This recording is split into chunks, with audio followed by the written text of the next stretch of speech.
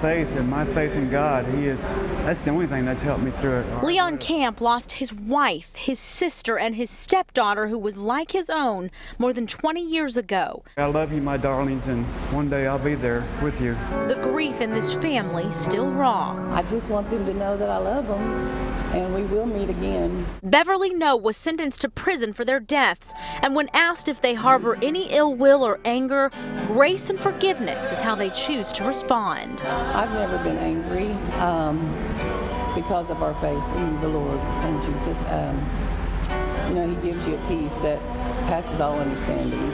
That's how I have forgiven them. The family says being able to give this trio a proper burial means so much. It's hard to explain. It's just such a relief, and